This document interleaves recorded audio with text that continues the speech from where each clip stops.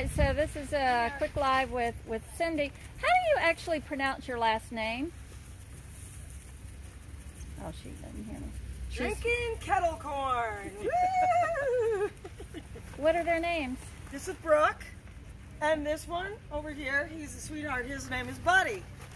Okay, and Cindy, how do you pronounce your last name? Ruggiero. Ruggiero. And she's with Adirondack Dreamcatcher Farm near Lake George, right? Yes. And she has just got this incredible pony rides business, done several festivals with us recently, and I'm going to stop talking and let her tell us about it. And then we'll go. Can we go meet the ponies? Oh yeah, we can walk over and meet the ponies. So I'm going to leave the popcorn to the goats. So we've been doing pony rides all weekend at Balloon Festival, Saratoga Balloon Festival. We've been having a ball.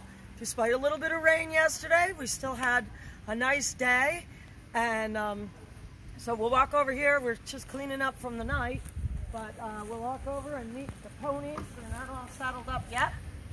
But we've got Norman. Say hello. This is Norman. Oh, he's so beautiful. This is Norman. Oh. And he is 25 and years old. He's not camera shy either. He didn't seem to shy away from it. Shy at all. No, these guys love the camera. And then over here, this is Apache. Apache has gorgeous blue eyes. I was just going to Everybody say, loves to look see at that. those eyes. And he's getting ready to work, and then scoop around this way. Okay. And we'll say hello to Sundancer. Sundancer, come here.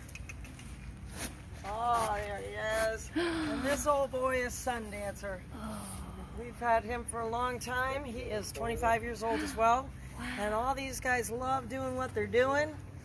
So tell us about what they do here. What they do, well, they put smiles on people's faces is what they do. So Adirondack Dreamcatcher Farm is pony rides and farm animals that I bring, and they're horses, but I bring to people's homes for birthday parties.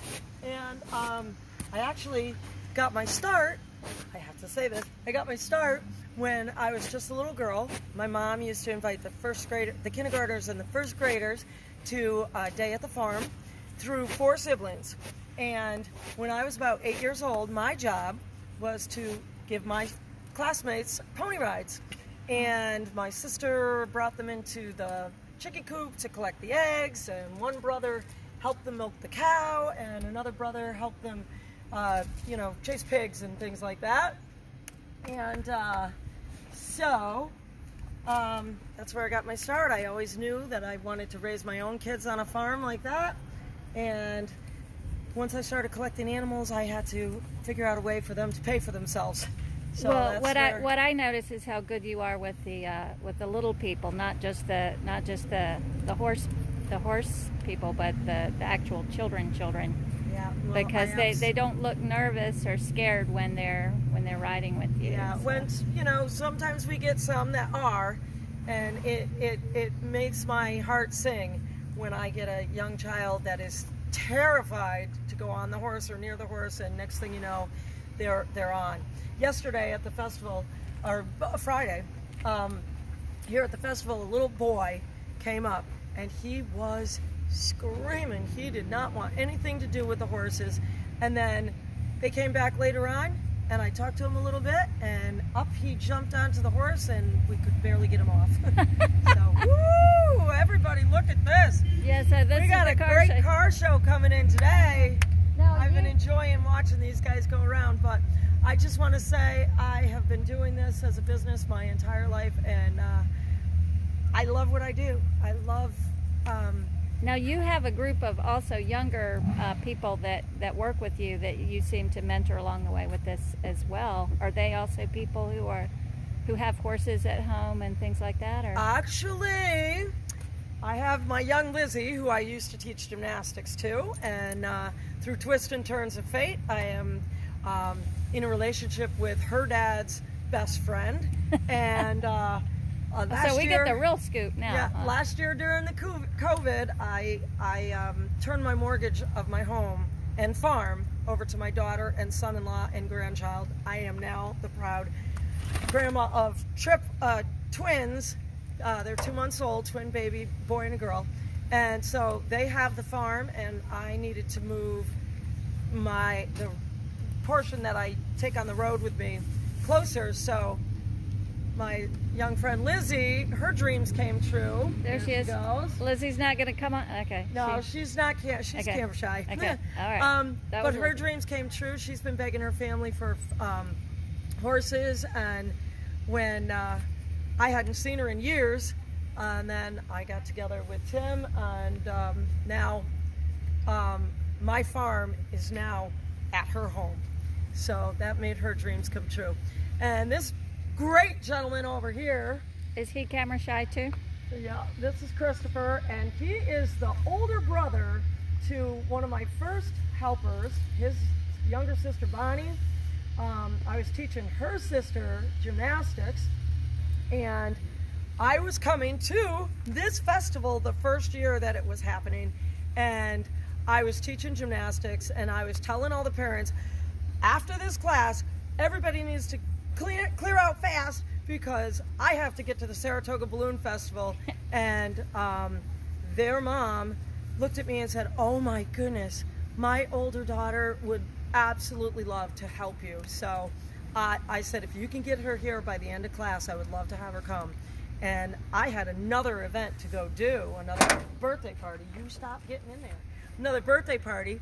And so I dropped Bonnie off with my daughter Jessie here at the Balloon Festival. And I told Jessie, I said, teach her everything you know. And I had Bonnie working with me for a long time. And then her younger sister Bree started working for me, but sadly she broke her collarbone the other day, and she can't be with us for the rest of the season. But her brother Christopher is knocked down, fantastic help. Okay. So just for the public when they come today, you're right at the entrance as people walk in. Yeah. And what does it cost for? So we're doing, and this is favorable by everyone, this sort of melded into my business. I had to raise my prices a little bit due to gas prices and everything, hay, and everything's escalating up. So instead of $5 a pony ride, I raised it to one lap around for $8, or you can do a double turn for $10 for just $2 more. And I have to tell you, everybody just says, "Oh, we're going to do the double. We're going to do the double." So if you've got 2 kids, it's $20, and oh my gosh. And we take time to get them used to the horses and pet the horses. And has this been a good spot where you are located? This spot is good. I like being under the pavilion better because then they're shaded. But the pavilion got out of rain. They put a cement floor on it. Ah, that's the reason. Yeah. That's what happened. Yeah, because you wouldn't know, you didn't want them to have right. to walk on the cement all day. So yeah, but anyway, it's wonderful, and we had a good couple of days despite the rain yesterday. I was happy to see a lot of people still coming in, and even for the moon glow later on after the rain, people were pouring in. Great, so I thanked everybody for coming out. Well, thank you for being here, and we look forward to continuing to work with you, and hope all the... Now, what is the age limit for somebody that can take a ride? Well, we have had as young as 6-month-olds, and the parents just walk alongside and hold on to them, and the kids are just, even at that age, they're just, oh my goodness. And all the way up to, in Bennington, there is a gal that I like to refer to as the cow lady. You know who I'm talking about. We're listening. I'm just getting she, I would put at about 80. Oh, so there isn't a limit. I don't think I realized that. So if I wanted to do one, you can jump on, yeah. It's more a weight limit than an age limit. If you're... And I'll tell you, we have gotten kids with one leg up on the horse. We have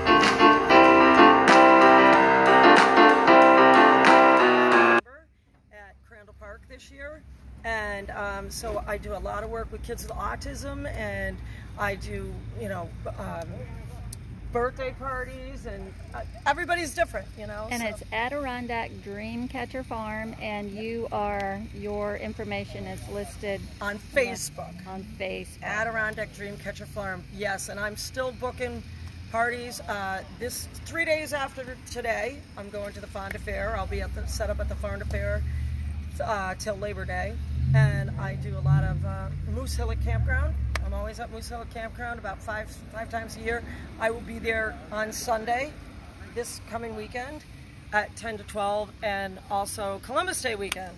So Nice. I'll be up in Moose Hillock Campground, and I'm doing West Mountain Fall Festival 2 weekends, Columbus Day weekend and the weekend after.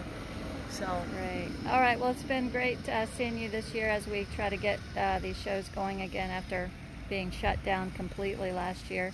We're not, Fantastic. 100% yet, but we're getting there and we're doing our best. So. Well, I think that everybody's just so happy to be out and about, and you see some people wearing masks and some people not, and it's everybody's choice, and I think overall everybody's just happy to be back out and in the community. Yeah, we're fully outdoors here, so it makes me feel safer. But yeah. Well, thank you so much, and I'm going to sign off now and let you get ready for all of your customers coming in when And they by the open way, I here got this shortly. shirt from one of the vendors here. And, Oh, great. Who was that from?